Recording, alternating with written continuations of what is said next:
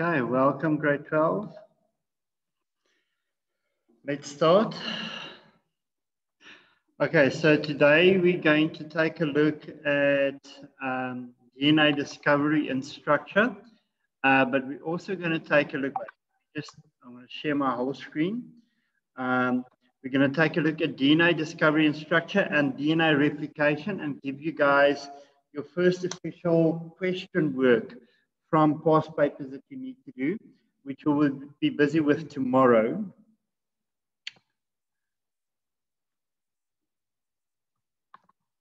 Okay, so let me just quickly go back to my Google Classroom. I just want to show you a few things on the Google Classroom. Now, please note that yesterday, the lessons for yesterday, the physical Zoom lesson I did with you yesterday is now loaded onto the Google Classroom. So there's Intro into Life Sciences grade 12, that's about 2 minutes. And then DNA Code of Life, that's the rest of the lesson. And so those are the lessons I recorded yesterday. And every time I record a lesson, that is what I do. I place it under that lesson so that I know in future, then everything's together. So when I pre-record a lesson or when I record a lesson during Zoom, I'm going to place it under that specific lesson.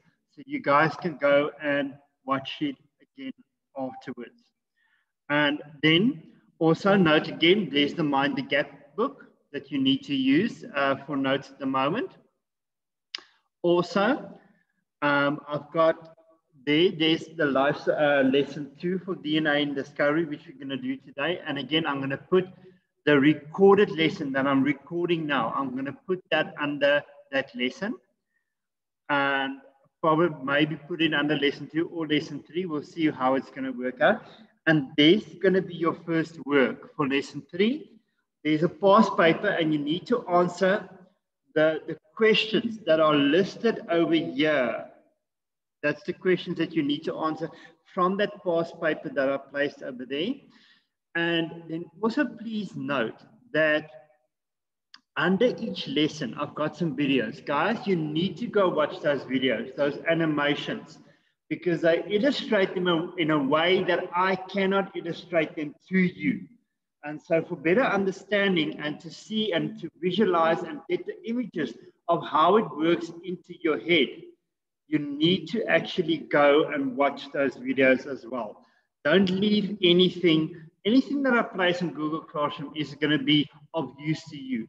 There's nothing that you can say, but please ignore this, but please ignore that. I'm trying not to post too many things to overwhelm you guys, but I'm trying to give you just enough so that it doesn't overwhelm you, but gives you enough resources, and especially things like videos I'm posting. Please go and watch those videos. Okay, let's start with the lesson.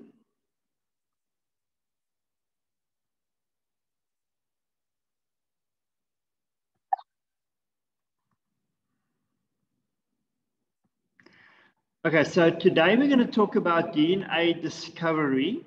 Sorry, I don't know why the side of my screen is not opening quickly. Okay, so DNA discovery and structure. We discussed a little bit about DNA structure yesterday. We're going to go into more detail on that today. And in terms of DNA discovery, they love asking short questions. But when I get to that section, what I'll do is I'll give you the basic type of question that they normally ask with regards to that. Now, we already talked about the location of DNA yesterday. We said the location of DNA is inside the nucleus, but there's also some inside the mitochondria, and there's also some inside the chloroplast if you have plant cells, but you don't have plant cells. In plant cells, there's also inside the chloroplasts. Then we need to know that DNA makes up the genes and the chromosomes. And then that's your nuclear DNA. And then it's also present in the mitochondria, as I said to you. We're going to go through a brief history of the discovery of the structure of the molecule, and we're going to discuss 4 main people. That's going to be important for you for questions. Now, I'm mentioning more people within this section of work. Please, the 4 people that you need to know about is Watson and Crick, and Franklin and Wilkins. Those are the 4 people that we're going to discuss.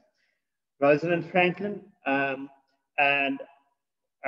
then, of course, Watson and Crick, James Watson and Francis Crick. And then the 3 components of the DNA nucleotide you need to know about. You need to know that nitrogenous bases are linked by weak hydrogen bonds together, and that they always link up in pairs. Adenine always connects to thymine. That's going to be important for you guys. Adenine is going to link up to thymine. Adjust this. Adenine to thymine and cytosine to guanine. Adenine to thymine. I think my battery is flat on my pen. Sorry about that. And cytosine to guanine. And that's important for the structure. So there's pairing of the bases. Adenine A to thymine T and guanine to cytosine G to C. And that's always going to be connecting that way. And then there's also on a nucleotide, there's going to be a sugar portion. In the case of DNA, it's going to be a deoxyribose, and there's also a phosphate portion to any nucleotide, but we'll get to that in a moment. Okay, then we also want to know, it's important for you to know that the natural shape of a DNA molecule is a double helix, so it's a double strand, and it's wound up onto a helix. Okay, it's wound up onto a helix. And then you need to be able to interpret the stick diagram of the DNA molecule to illustrate its structure. You actually did that yesterday when you had to make the drawing of the DNA molecule from the Mind the Gap book. You need to know the functions of DNA. DNA together, a few nucleotides together, make up what we call a gene, and that carries hereditary information. So it carries information that is passed on from parents to children, to offspring. And then DNA contains coded information for protein synthesis. So DNA detects how proteins are going to look inside the cell, inside your body. And you are basically mostly proteins. You are made up out of proteins mostly. And so your DNA determines what those proteins look like. Okay. Then, let's get into the discovery of DNA. Okay, so James Watson, Francis Crick, they proposed the double helix structure of DNA in 1953. But there's various other scientists that made it, when they got to the discovery in 1953, there's various previous research that was done for them to be able to know what DNA should look like. And so they stood on the shoulders of giants when they made this discovery, because there's previous people that did work with regards to DNA and how it works. Now, one of those first people, we're also going to discuss him in a little more detail later this year, is Gregor Mendel. And when we do Mendelian genetics, that's who we are talking about, Gregor Mendel. Now, he was a priest, and he had too much time on his hands, and so yes. Sorry, didn't we do this yesterday? No, we didn't do this yesterday. No. Okay. Okay, so I definitely did not do this yesterday. You did DNA introduction yesterday, but I never got into the complete structure. We discussed some of the structure yesterday. I never discussed any of the history behind the structure, and I haven't discussed the specifics of the structure yet. Okay.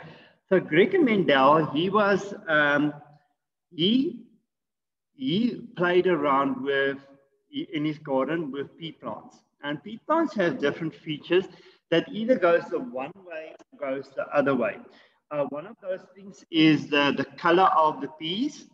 Another thing is the shape of the pea pods, whether they are wrinkled or smooth. Another one is the color of the flower of the peas. So every time when you took a look at one of these features, it had two distinct ways it could go. In this case, what we see over here is either the peas could have been green or the peas were yellow. Most of the times the peas were yellow, but other times they were green. And depending on this, he knew that certain factors were passed on from a generation to the next generation. But we'll discuss those genetics in a later section of work, okay? And then he said, but these characteristics are controlled by what he called genes. Okay, then this person you don't really have to remember, but he just identifies DNA as the source of genes. Hello? Yes. Is there a question? Guys, can I ask, if you've got questions, put it in the chat box, and during the lesson, I will try and take a look at the chat box and then answer questions as we go along. I might not answer immediately, but at least at the end of the lesson, I will go back to the chat box and see, is there any questions, and we'll discuss those questions, okay? People, then, in 1920, scientists believed that genes consist out of proteins. They were incorrect. They later discovered there's more to genes to DNA than just proteins. Okay, so in 1928, Frederick Griffith, you don't need to remember his name, states that genes consist of DNA and not proteins. So he says, no, it's DNA. And it's not proteins, and DNA has got a protein portion, but it's not just proteins. In 1944, Oswald Avery, whom you don't also have to... Guys, we're going to learn about child development today. We're child development? Yeah. Okay, just give me a second, guys. Try not watching cartoons while... Hello? Try not watching cartoons while we're busy with the lesson in the first place. And secondly, try and stay muted. I mute you when you come in. Try and put your questions in the chat box, please. Okay. Now, people. So he supports Griffith in saying DNA is the hereditary molecule, which means that DNA passes genes on. Genes are saying that it passes characteristics from one generation to the next generation, physical characteristics, for example. And then in 1949, Erwin Chagall says it determines that there's an equal amount of adenine and there's an equal amount, guys, switch off your video as well because it takes some of the streaming, it actually delays the whole thing because what it does is that it takes more data if you switch your video on, okay? There we go, okay, now, people, he determines that there's an equal amount of adenine and thymine and guanine and cytosine. Now remember, I told you that adenine and thymine, they go together, they connect together, guanine and cytosine connect together.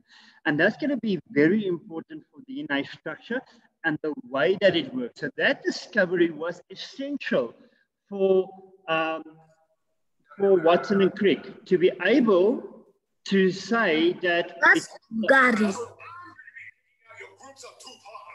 We can't pick ourselves. It's not fair. It's not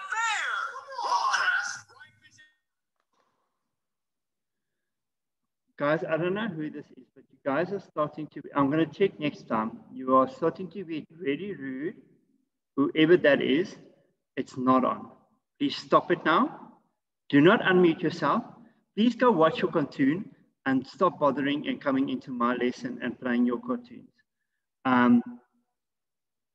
In a moment, I'm going to then also, if that happens again, I'm going to kick you off the lesson. Please don't let that happen again. Okay, so adenine and thymine and guanine and cytosine, the same amounts in the DNA molecule. It's because they connect up together. And that helped Francis and Crick to know that it's a double helix instead of a triple helix when they took a look at the DNA structure.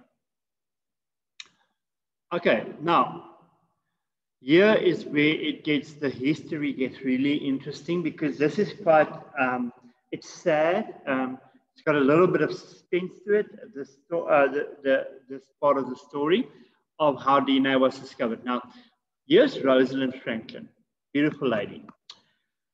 Now, she takes an X-ray photo of DNA, and what she sees is this. And by seeing this, she knows that, hi, DNA is a helix. It's curled up into a helix. And so, but she doesn't know, is this a double or is this a triple helix?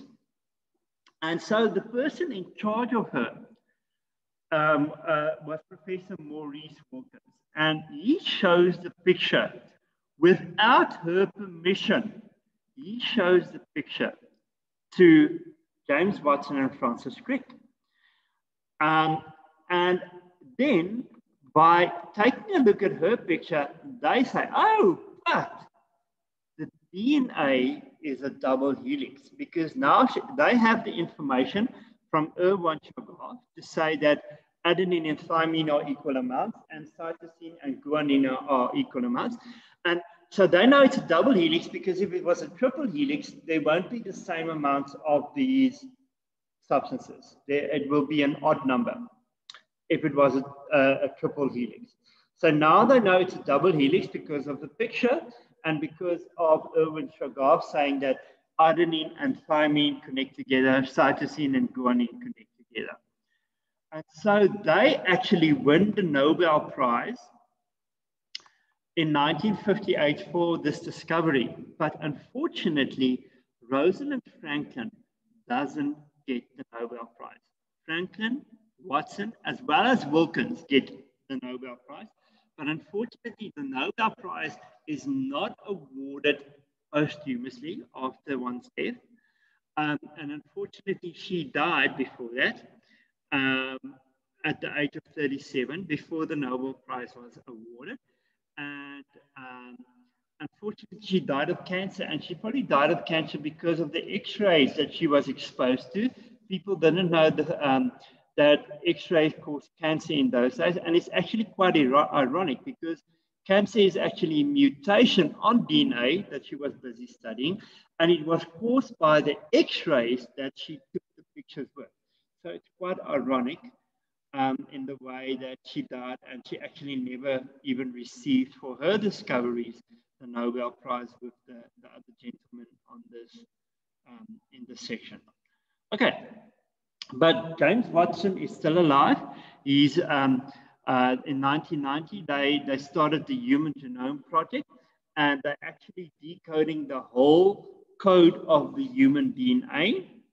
And by 2003, that was done.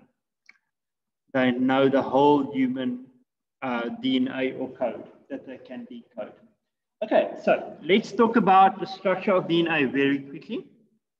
Guys, structure of DNA, it's a giant molecule. It's very long. It's twisted into a double strand. So it's what we call a double helix. It's a ladder structure that is twisted around. It's almost 2 meters long, but coiled up to fit into the cell.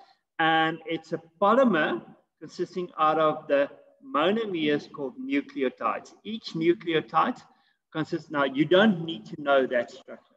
Please don't go and memorize that. You just need to know that each one of the nucleotides consists of a phosphate, consists out of a sugar portion, and a nitrogenous base, which is either A, T, C, or G in the case of DNA. In the case of RNA, it's actually A, U, C, and G. So U replaces T in RNA. Okay, so adenine, guanine, cytosine, and thymine. Okay, adenine and guanine are larger. They are called purine bases, and cytosine and thymine are called pyrimidine bases, and they tend to be smaller.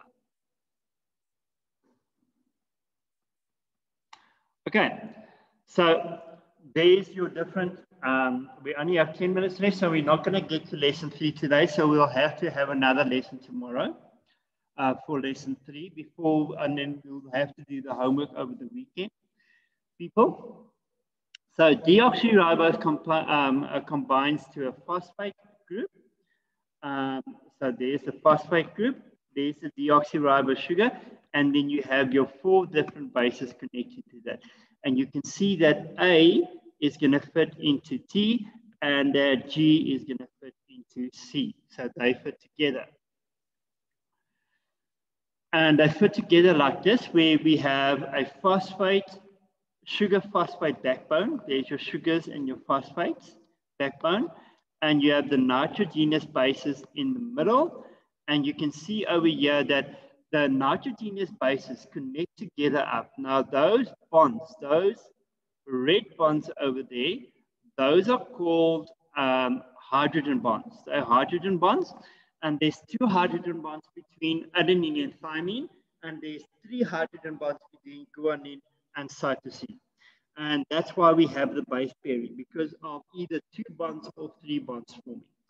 And that's why we always have the same amount of guanine as cytosine, because they connect together on opposite sides of the string. And then thymine and adenine connect together on opposite sides of the string. Okay, so there's your base pairing in more detail, just a larger image of the previous one.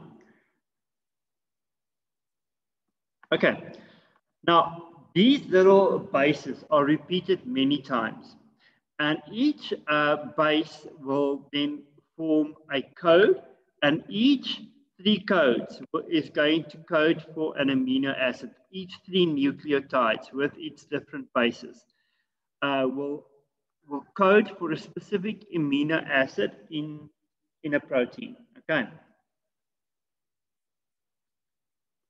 That we also, because they connect A to C and T to G, we say that the strand is complementary.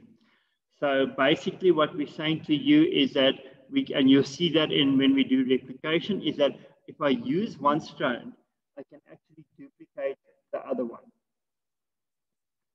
What does DNA do? It carries the genetic code for making proteins.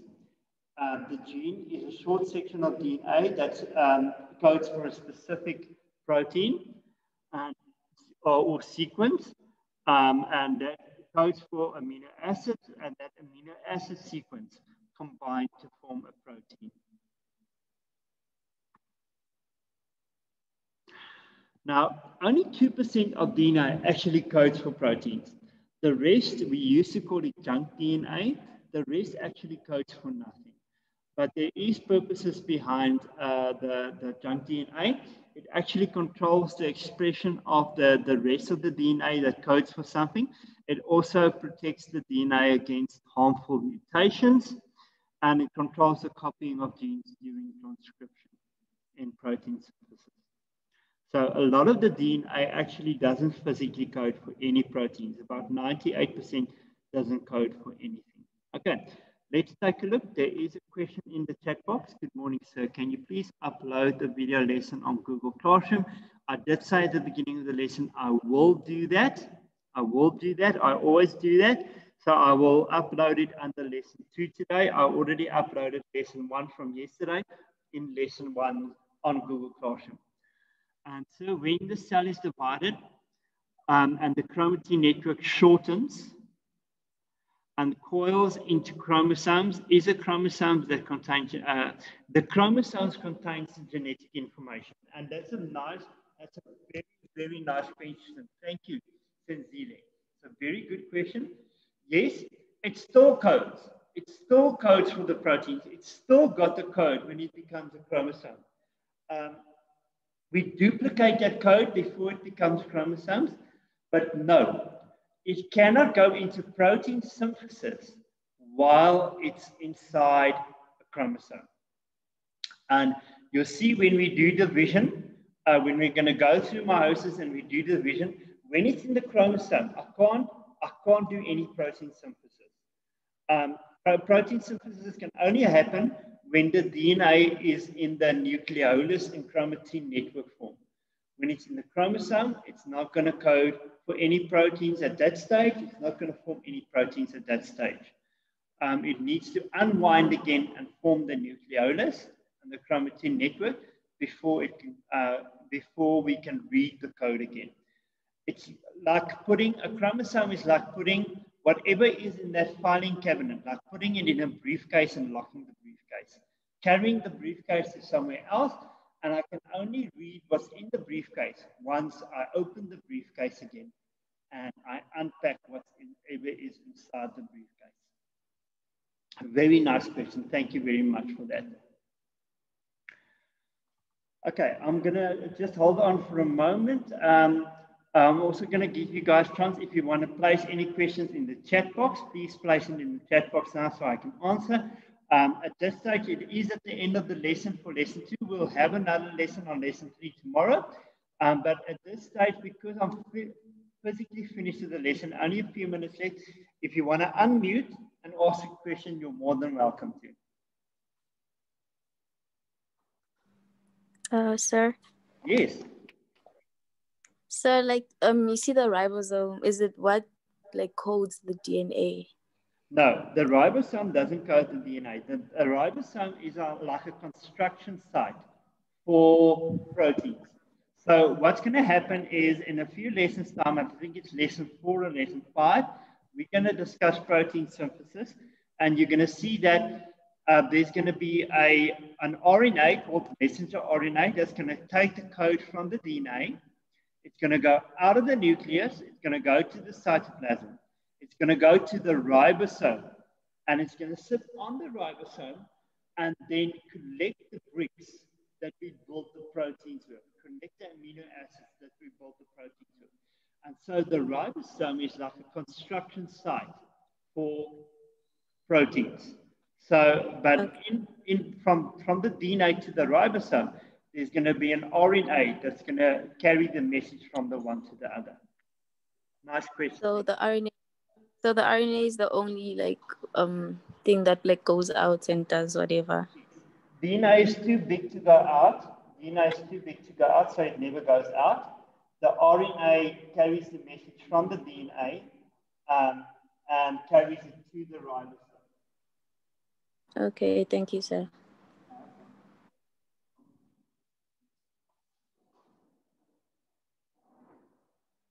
We still got 2 minutes left for questions.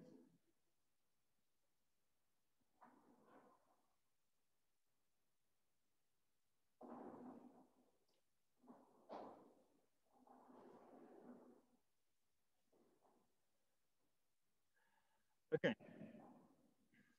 So, okay, we're gonna do DNA replication tomorrow. We don't have enough time. Thank you, Casual, for the question. We're gonna finish DNA replication tomorrow. I thought we'll have time today to finish that, but time caught up with us, and as Zoom is 40 minutes, I don't want to make it more than the 40 minutes. So DNA replication will be discussed tomorrow in tomorrow's lesson, and then I will give you the work that you need to do after that for DNA replication. Okay, mutations is when there's a change in the code. Now I told you that the code consists out of those nitrogenous bases in a sequence, A, C, G, G, G, G, C, C, A, T, T, G, G. Now, if one of those goes wrong, if one of those is, and you'll see that in replication, if one of those are replicated wrong and falls in the incorrect sequence, in the incorrect place in the code, then that causes the proteins to be different. And those are what mutations are. Very good question. Okay, Lalitha is also asking, how does RNA make mistakes in genetics? Also the same way. It reads the code wrong. Sometimes the wrong A, C, U, or G sits in the wrong place, and that's how RNA can make mistakes in genetics. Okay, so that's also a mutation that happens. And when that happens, it changes the protein that is supposed to be produced. And that causes then our mistakes happen in genetics.